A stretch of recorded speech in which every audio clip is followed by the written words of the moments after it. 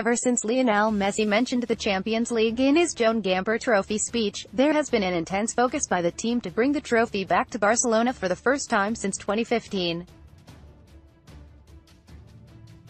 Since that season, the Catalans have been forced to watch arch-rivals win the prestigious tournament 3 times in a row, while they have exited at the quarter-finals each time. Getting a positive result in the first leg will be a major morale booster considering their struggles away from home in the knockout stages in recent seasons.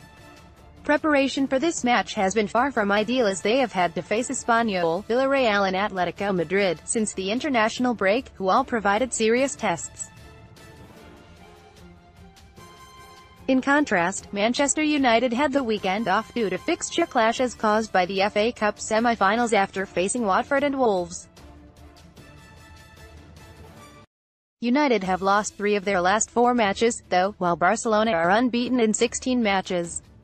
Expected starting 11, 4-3-3, Marc-Andre ter Stegen, Nelson Semedo, Gerard Piqué, Clement Lenglet, Jordi Alba, Van Rakitic, Sergio Busquets, Arthur Melo, Lionel Messi, Luis Suarez, Philippe Coutinho. There are unlikely to be many changes from the 11 used against Atletico due to its importance in deciding the league title, as Barcelona have an almost unassailable 11 points lead with the 2-0 victory.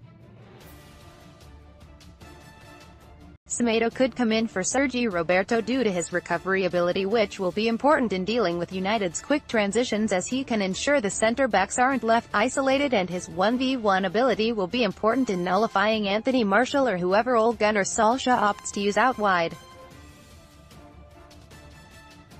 Next, Luis Suarez hitting form at the right time. Coutinho is likely to start as Ousmane Dembele has only just returned from injury, so starting him would be a big risk, especially considering he can still have a major impact off the bench and Malcolm is best used as an impact substitute like his cameo against Atletico.